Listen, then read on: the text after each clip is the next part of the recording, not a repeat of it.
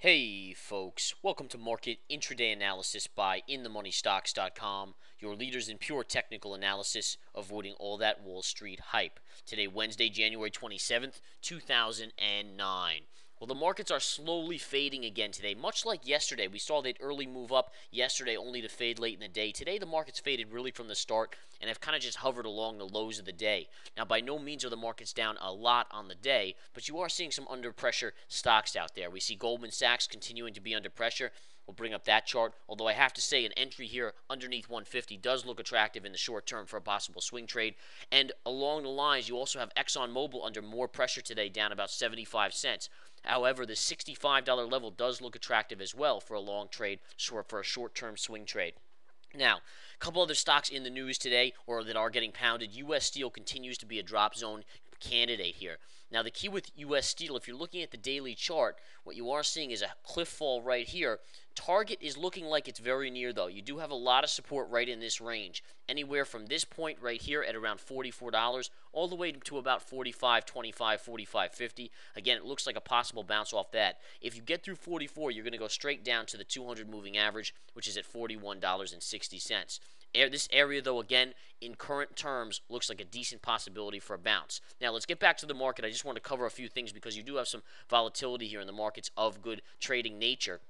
If you're looking at the intraday 10-minute, again, you can see we gapped really up just a tiny bit on the spiders here. You had a very minor gap up on the spiders and then really sold almost immediately. You gapped really was almost a flat open right here, and then you just started to cascade to the downside pretty nicely. Once you got down to around this 108.60 level, you then started to bounce up. You got a little bit of a buy program to hit on financials right here. You can see the results in the spiders, and from that point on, it went sideways and lower until we're at the current levels right now.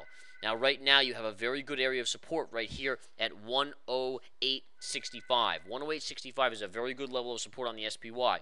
If you take that out, you're going to head to 108. 108 is a very, very important level on the SPY as well. And again, those that are premium members know exactly what is going on there. Now, a couple other stocks in the news. JASO, again, to look at the chart on this JASO, I called out last Friday a buying opportunity on JASO right here at around $4.60. It bounced all the way to my target yesterday at $5.02. At that point, we took the money off the table, and now it's all the way back down here and looking like a possibility for an entry. It's not ready to be an entry yet, but it is getting somewhat attractive in the market here. So again, we'll follow it closely and see where we come into the close if it's worthy of a trade. And again, a lot of little trades posting up here. These are all short-term swing trades with decent probabilities of success out there that are looking very, very attractive. All right, guys. Again, going back to the SPY, the market, again, this is the daily chart. Again, I will not go over this daily chart, although it's a very important chart right now for premium members. That is scheduled for premium member discussion tonight in the nightly video. We will cover this in depth. And again, premium members out there, if you're part of the group out there that are premium subscribers to the Research Center, you know exactly what that daily chart is showing us, what we're into right around these areas, and what you need to be aware of going forward.